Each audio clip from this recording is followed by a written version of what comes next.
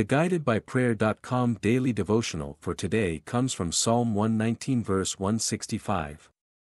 It reads, "Great peace have those who love your law, and nothing can make them stumble." Psalm 119 is a long chapter, the longest in the Bible, actually. It is 176 verses long, and the whole chapter is the reflections of a person who lives according to God's law. It's almost like a love song to God, a prayer of praise and thanksgiving for the Word of God. In this verse, the psalmist says that for those who love the law of God, there is peace. He says nothing can cause them to stumble and fall.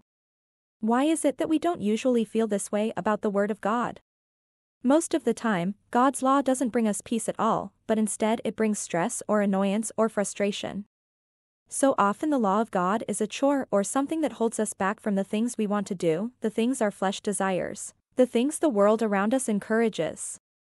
We must resist the urge to believe that lie. The psalmist wrote this song of praise and thanksgiving for God's word because he experienced the life he is writing about. He felt the peace that comes from knowing God's commands and living them. He understood that in reality, the commands of God aren't a barrier holding us back from living the life we want, but a guidebook showing us how to live the best life that we can. God doesn't give us rules and commandments to hold us back or to make our lives miserable.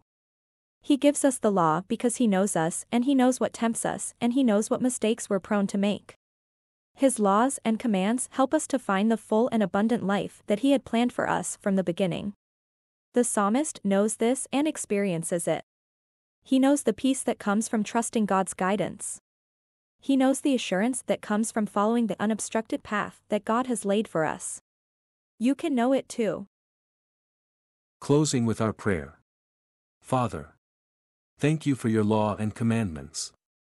Thank you especially for Jesus and for the way that He lived out the law perfectly. Thank you for that example. I pray that you'd help me to live by your word and come to know the peace that the psalmist wrote about. In Jesus' name.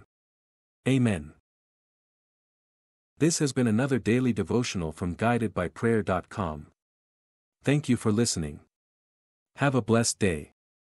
You can find a link to today's devotional in the description below. You will also be able to sign up for email notifications by clicking the link.